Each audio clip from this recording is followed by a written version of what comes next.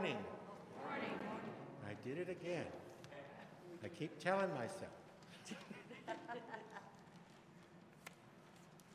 shut it off, make sure I'm not on when we're gathering in the choir for prayer, and then I forget to turn it on as I'm walking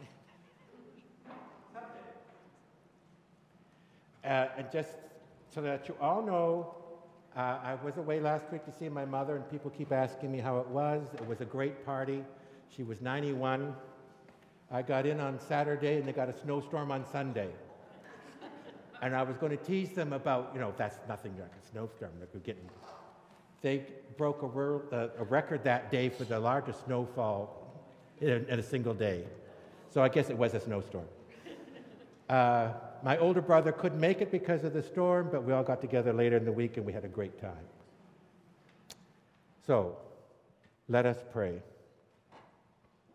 Have you not known the God of the downtrodden, the God of Hagar and Ruth and Paul? Yes, we know this God. Surely this God knows us. Have you not heard the gospel of the oppressed, the story of liberation, freedom, and salvation?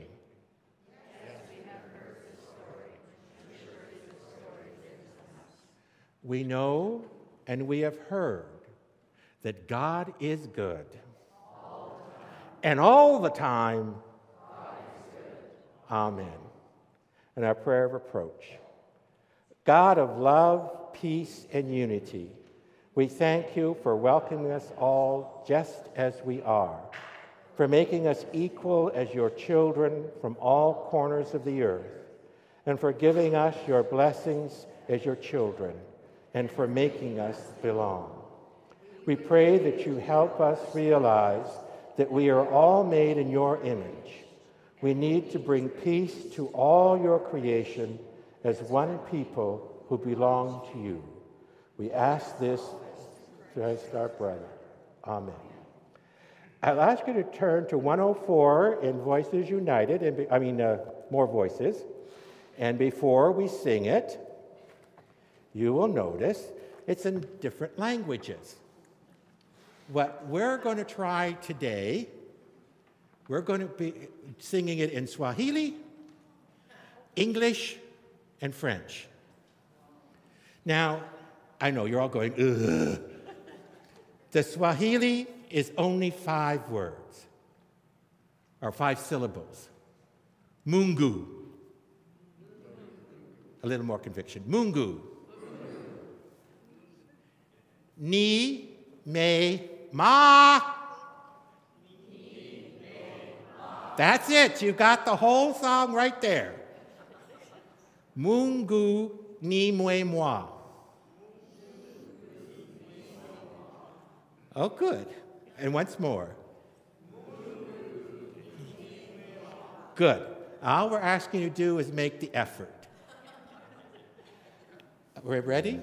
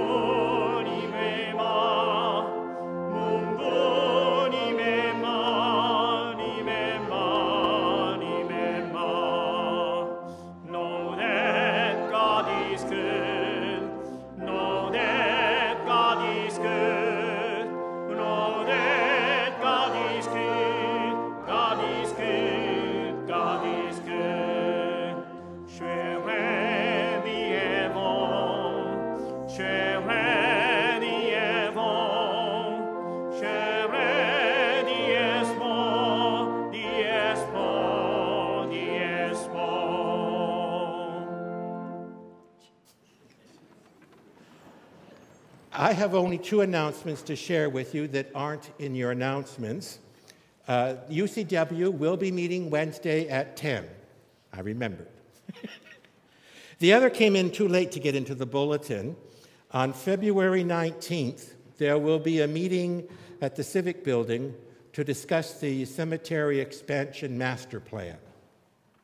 We're invited to come as a community because we're a community of faith and are concerned about cemeteries. I will not be in Brandon at that time, so if anybody else is interested in going, let me know and I'll give you the details. It looks like you have something. Anybody else? Come. Good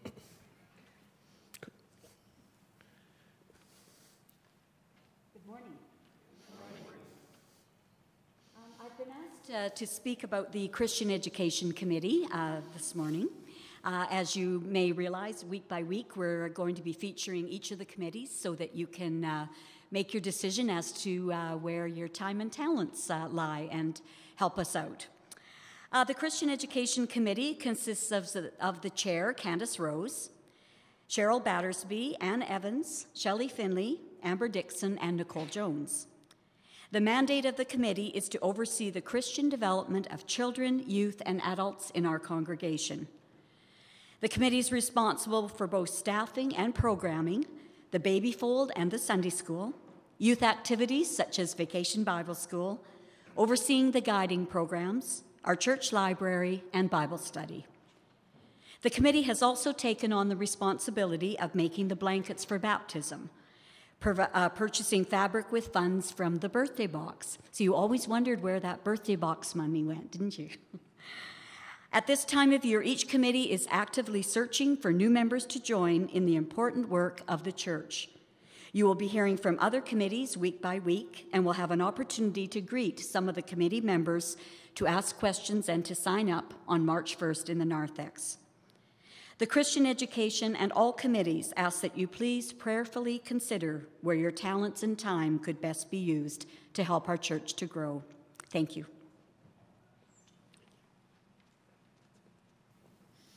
Anyone else?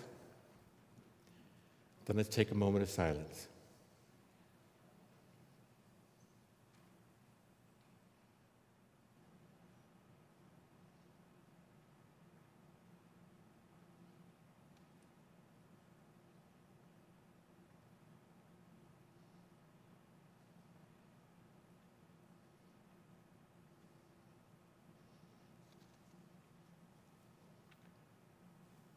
You can remain seated, and I invite you to sing verses 2 and 4 in Voices United, hymn number 445.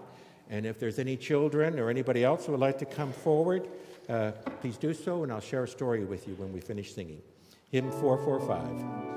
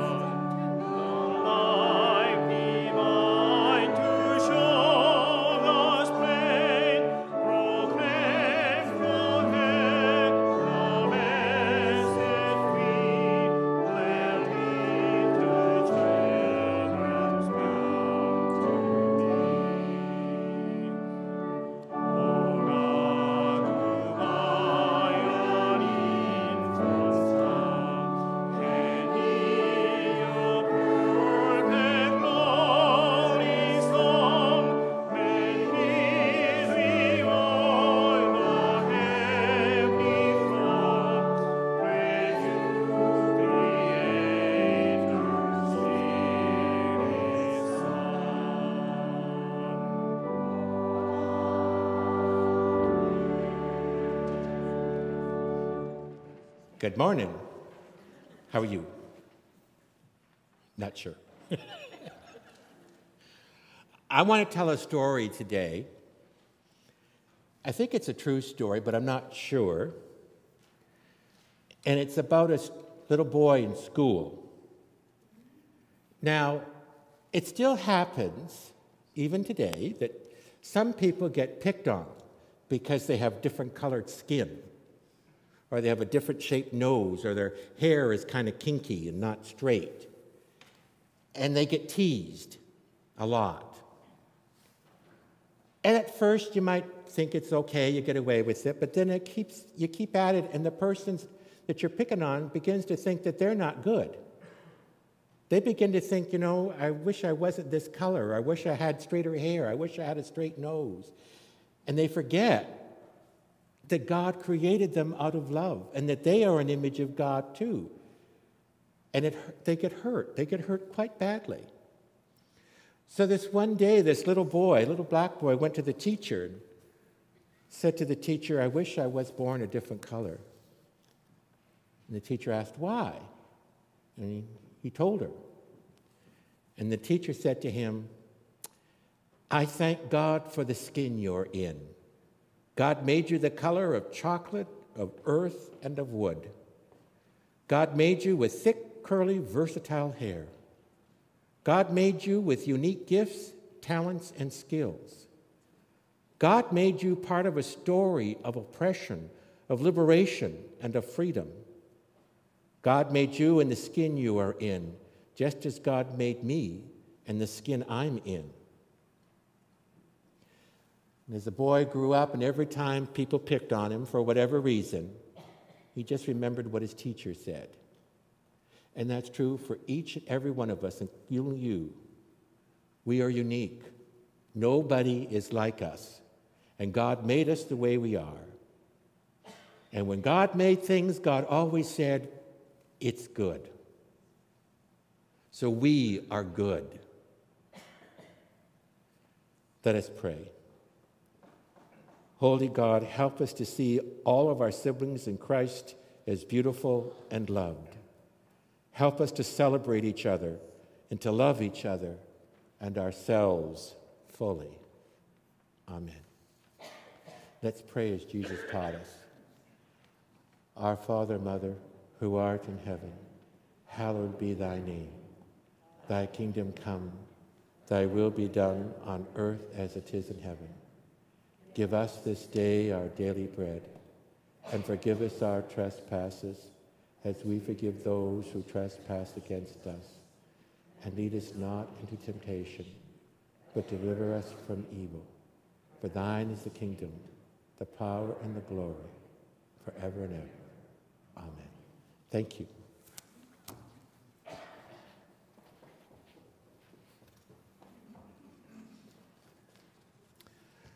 And our confession. The gospel is for all people.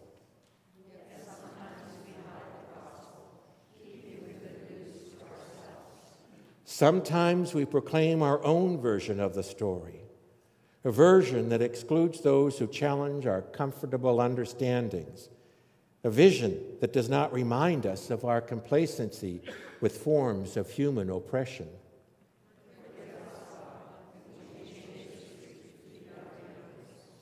Forgive us when we celebrate an end result without remembering the long and difficult journey. Amen. Although many have tried, God's glory cannot be hidden.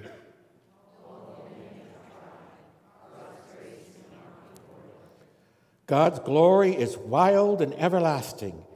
It cannot be tamed to suit our prejudices or beliefs.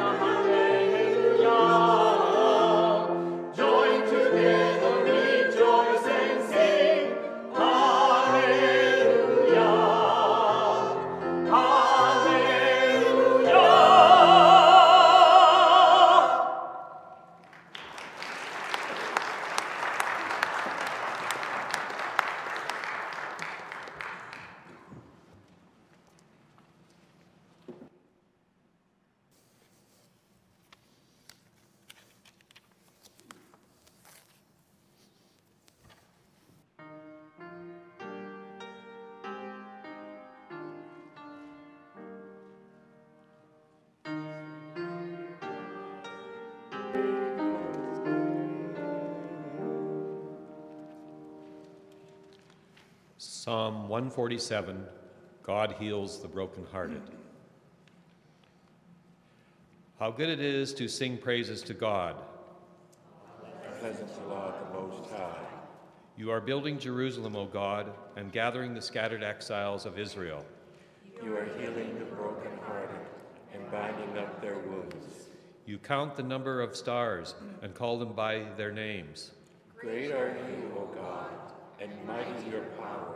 Yes, and your wisdom is infinite. You raise up the lowly. And bring down the wicked to dust. Sing to God in great thanksgiving. Sing to God in thanksgiving. Make music on the harp to our God. Who covers the sky with clouds, who prepares rain for the earth, who makes the hills green with grass. You give the cattle their food, and to the young ravens when they cry. You set no store by the power of a horse, nor by the strength of a warrior's thighs. But your delight is in those who revere you. In those who rely on your mercy. Sing to God in great thanksgiving. Reading from Isaiah 40, verses 21 to 31. Those who wait upon God renew their own strength. Have you not known? Have you not heard? Has it not been told you from the beginning? Have you not understood from the foundations of the earth? It is God who sits above the circle of the earth, and its inhabitants are like grasshoppers, who stretches out the heavens like a curtain, who spreads them like a tent to live in, who brings princes to naught and makes the rulers of the earth as nothing. Scarcely are they planted, scarcely sown, scarcely has their stem taken root in the earth, when he blows upon them and they wither, and the tempest carries them off like stubble. To whom then will you compare me? Who is my equal, says the Holy One. Lift up your eyes on high and see who created these. He who brings out their host and numbers them, calling them all by name, because he is great in strength, mighty in power, not one is missing. Why do you say, O Jacob, and speak, O Israel, my way is hidden from the Lord, and my right is disregarded by my God? Have you not known? Have you not heard? The Lord is the everlasting God, the creator of the ends of the earth. He does not faint or grow weary. His understanding is unsearchable. He gives power to the faint and strengthens the powerless. Even youths will faint and be weary, and the young will fall exhausted. But those who wait for the Lord shall renew their strength. They shall mount up with wings like eagles. They shall run and not be weary. They shall walk and not faint. Reading from 1 Corinthians 9, verses 16 to 23. All things to all people. If I proclaim the gospel, this gives me no ground for boasting, for an obligation is laid on me, and woe to me if I do not proclaim the gospel. For if I do this of my own will, I have a reward, but if not of my own will, I am trusted with a commission. What then is my reward? Just this, that in my proclamation I may make the gospel free of charge, so as not to make full use of my rights in the gospel.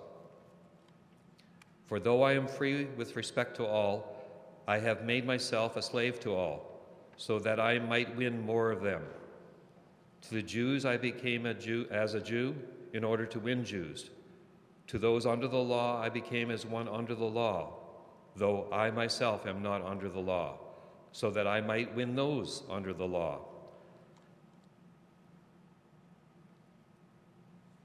Though I am not free from God's law, but I am under Christ's law, so that I might win those outside the law.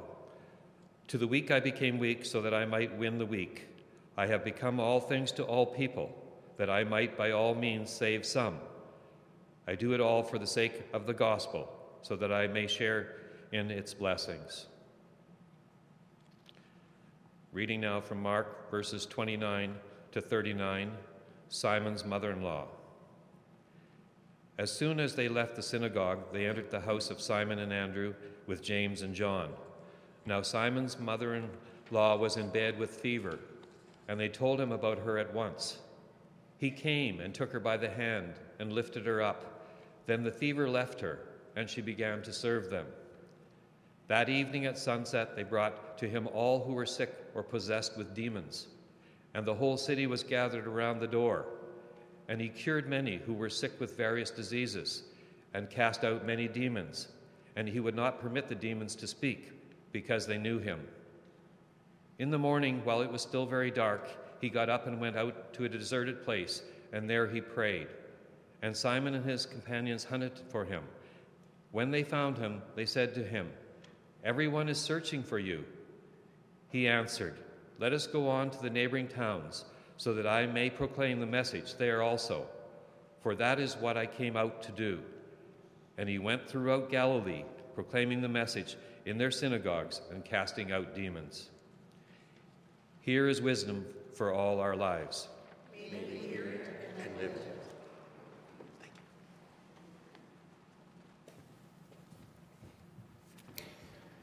There's an old African proverb with different variations throughout the continent. It goes, "Until the lions start writing down their stories, the hunters will always be glorified." In other words, if the oppressed are not given the opportunity to tell their story, our history will focus on the oppressor. History is almost always the story of the hunter, the oppressor. The story is his. We're forced to rely on the hunter's words because we don't know what happened to the lion in the jungle. Last week, when Chris and Sheila did the service, you heard an Aboriginal story because February is Aboriginal Storytelling Month. It's also Black History Month. They both are ways of helping us to get a fuller picture and a fuller understanding about the whole people of God. A people that includes both the hunter and the lion. Black History Month was started by an African-American man named Carter Woodson in 1926. Back then, it was called Negro History Week. And it celebrated the second week of February to honor the birthdays of the two people who worked hardest for African Americans: Abraham Lincoln, the white president who freed the slaves, and Frederick Douglass, the first African American vice president nominee.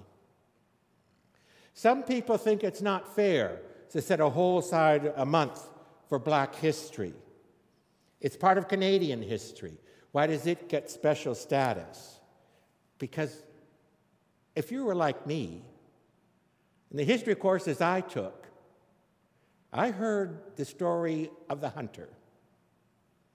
I didn't hear much about First Nations or Black people. And often what I heard wasn't really fair.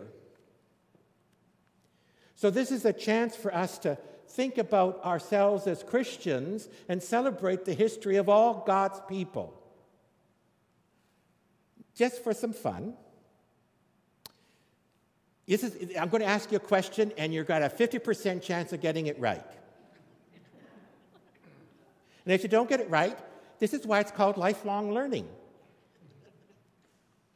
Was the first recorded Black person to set foot in Canada a slave or a free man?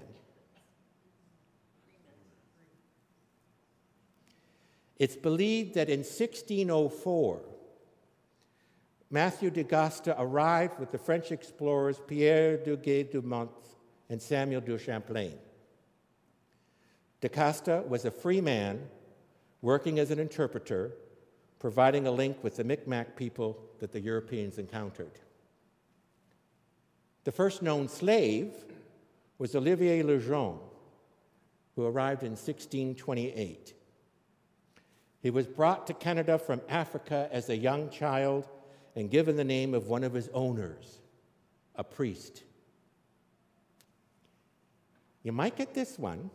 It's a little trickier. When was slavery abolished in Canada? Take a decade. Slavery started in 1628, and it was abolished in Upper Canada in 1793, and throughout the entire British Empire in 1833. From 1800 to 1865, approximately 20,000 blacks found their way into Canada through the Underground Railroad. Harriet Tubman was one of the most famous conductors of the Underground Railroad, and she spirited several hundred fugitive slaves into Canada, despite a reward for her, dead or alive. Her reward, back in 1865, was $40,000. Yeah, that would be close. I don't know what the figures would be, but back then, that was an enormous amount of money. They were terrified of a woman who brought freedom. Who was the first black moderator of the United Church? I think I heard somebody say it. Wilbur Howard, 1974 to 1977. In December of 1995, the Parliament of Canada officially recognized February's Black History Month, following a motion introduced by the first African-Canadian woman elected to Parliament, Jean Augustine, PC MP from Etobicoke Lakeshore in Ontario and Parliamentary Secretary to the Prime Minister. The motion was carried unanimously. If you're interested, I've put in the back there next to the question box, there's a couple of pages of the chronological history of Black history of Canada. Doing the theological reflection is always interesting. A couple of years ago, when I was looking at Black history and looking at the readings, I got one of those aha moments. And so the scripture, the reflection I'm going to share with you, is looking at those readings, any reading, remembering that the Bible is read by both the hunter and the lion. It shows the power of the Bible and the power of the Spirit.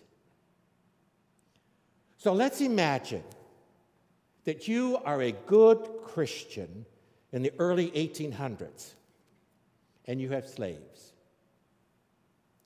I'm painting the picture kind of broadly because not all slave owners were the same.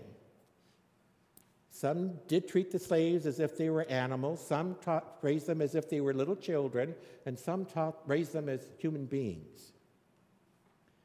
But as a good Christian slave owner, one of the things you should be doing is teaching them the Bible. Paul in Corinthians tells us our job is to bring the good news. Jesus said, too, he had to go out and tell the people the story. You, as a good Christian, need to be telling the story because you want those pagan black people to become good Christians. And so you or somebody you hired or the local priest, somebody will be telling them the stories. They'll be hearing the stories of the Psalms, of God's love and power, a God who parts the sea and gets water from the rocks. You'd be telling them about Jesus, who healed the sick and rose people from the dead. You'd be telling them about Jesus' birth and the promise of peace to all men. And back then it was men. Now, eventually, you did a good job because the slaves heard the story and were converted. But as the years go on, and they hear the stories again and again, and hear other stories that come from Scripture, something happens. The Spirit moves in them and in some of the owners. You're telling me stories about Jesus and Moses and the prophets. Those stories are from Africa and Asia, not Europe and North America. I know the land. You've never been there. And Moses freed the people from slavery. So why am I enslaved now? And Paul, yes, Paul did send the slave back to the owner. But Paul said to treat the slave as a brother because both were baptized. So why do you treat me as less? Slave owners want to keep slaves and try to tell them that you just don't understand Scripture yet. Jesus' message is for those who were like him, not those who are of the wrong race and color. Remember the other story, there's only so much food to go around, and we will not give God's blessing by taking it away from our children. And the slave might reply, but even the dog got the crumbs from the table. Finish the story. Now the Spirit brews, and some owners and some slaves, they begin to challenge the interpretation of Scripture. The converted slaves have received good news. They are loved by God and saved by Jesus, in whom there is no free or slave. And the Spirit grows, and so do the challenges. In the midst of the struggle for liberation, in the midst of blacks being maimed and killed and lynched, many ask, is God with us or not? Then comes freedom and joy and struggles to overcome racism and live true equality. We aren't there yet. But our church is working on it through the intercultural ministries and our efforts to be an intercultural church. It's easy to see the good news for the Lions. Their story finally gets told, if not replaced, by the Hunters. At least it's alongside the story. The danger is that now, once freed, lions may become hunters, oppressing others in order to keep their place at the table. But where's the good news for the hunter? Slave owners lose their slaves and their property and their wealth. Those of us from other minorities fear losing power and influence if we open this circle too wide. One hopes that the hunters would see that God's love is unlimited, that we don't lose any of God's love by sharing it. It's the opposite. We're strengthened by it. The good news is that we have a potential for a stronger community, a deeper faith. We have a chance to see God in other people and in other places. The good news isn't about getting wealth and gold and power, but about widening the circle of where we see and understand God. We get new images, new insights, new challenges, and our faith should be stronger and deeper than ever when we share God's love. God bless us on our journey. I invite you to stand as you are able and join in singing hymn number 268.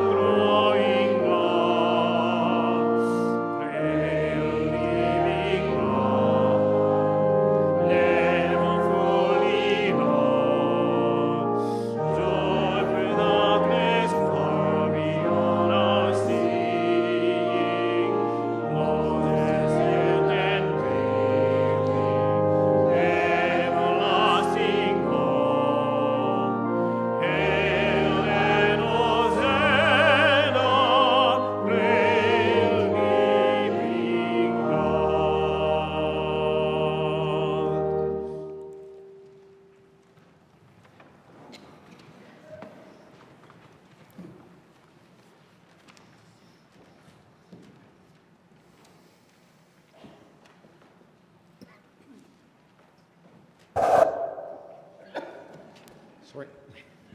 Good morning. And no, I'm not Kathy Ward. I'm Todd Ward, the other half. Not necessarily the better half. So, today's Minute for Mission story is called Sean's story. Sean grew up in a life of drugs, alcohol, and violence. When he ended up on the streets of Victoria, he wasn't alone. His dad was there to show him the ropes. My dad was a long-standing member of the Victoria Street community, says Sean at age 32. He drank everything. He drank rubbing alcohol. It's super cheap and has a high alcohol content. His dad introduced Sean to Our Place, a low-barrier mission that offers a respite from the street. Together, father and son made a plan to get sober, but Dad died on the stairs behind the Empress Hotel. He had a heart attack and an alcoholic seizure. He was 47 years old. Confronted by his father's death, Sean had a tough time honoring his promise to turn his life around. But then an outreach worker at Our Place convinced him to go into treatment. After 3 months, Sean moved to a recovery house and joined Narcotics Anonymous. He returned to Our Place and volunteered to give back by doing custodial work, which led to full-time employment. There was lots of support there, he says. People noticed I had changed. Our Place also encouraged Sean to apply for funding to learn a trade. It was hard, but he successfully completed a metal fabrication certification and now works full-time for a major aircraft construction company in Victoria.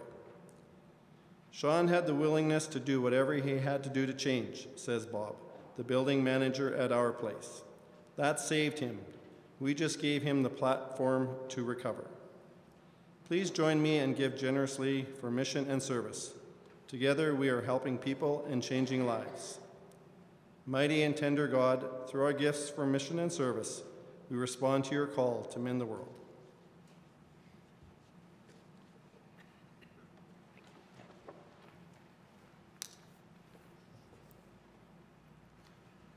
The time has come to share what and who we are.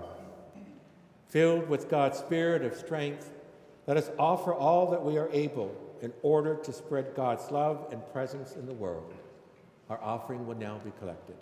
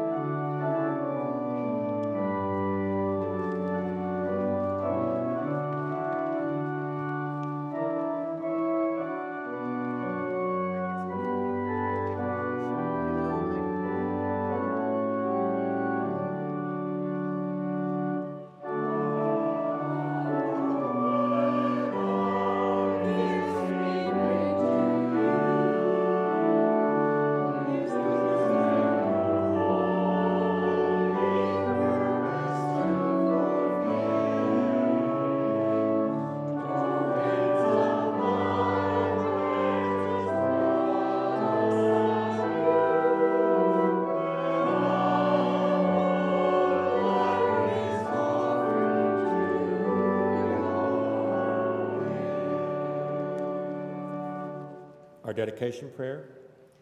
Oh God, it is up to us to share your gospel using all the resources that you provide.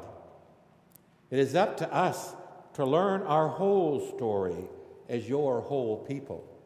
With these gifts, God, empower us to do your work of sharing your gospel and welcoming all who seek to share in your story. Amen. And we be seated. And our prayers of and for the people. Faithful God, we thank you that we are known by you, and you have called us to go into the world to do your work. You call us to love and be loved as we do justice in your field. We come in humility, asking that you will give us courage and wisdom to become ambassadors of your peace and reconciliation. Hear us, we pray. You made us like you and called us to be unique. As you look at us, you see the same people you created in your image. Help us, we pray. Help us, Lord, that we may be able to stand up against any injustice. Hear us, we pray. Through the ecumenical prayer cycle, we pray today for Belgium, Luxembourg, and the Netherlands. We ask that they and all of us know peace. We pray for those who celebrate St. Valentine's Day, February 14th. We ask that these holy days bring us all closer to peace. We pray for those who are in need, those we know and those we don't know. We ask that all who are sick in mind, body, or soul will meet someone who will be your presence to them.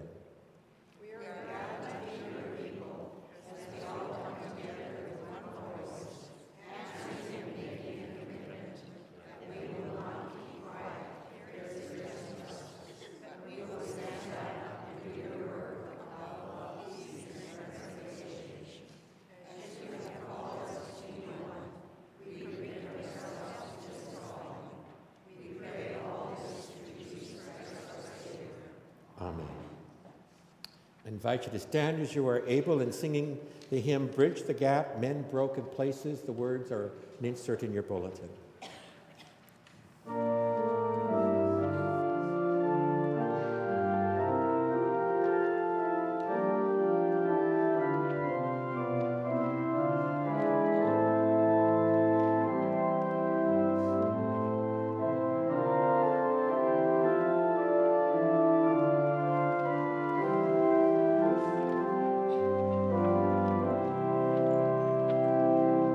Praise the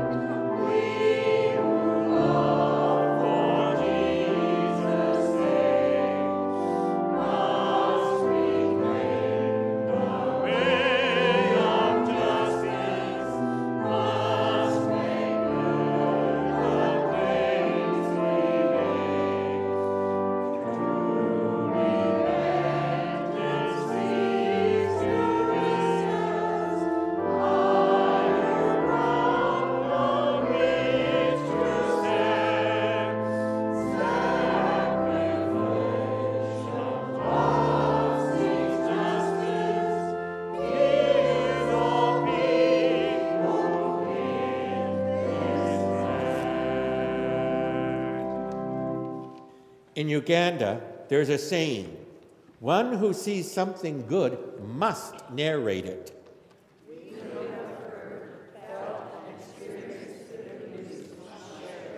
Go then into the world. Fulfill your task as ambassadors and lead the world to justice and peace.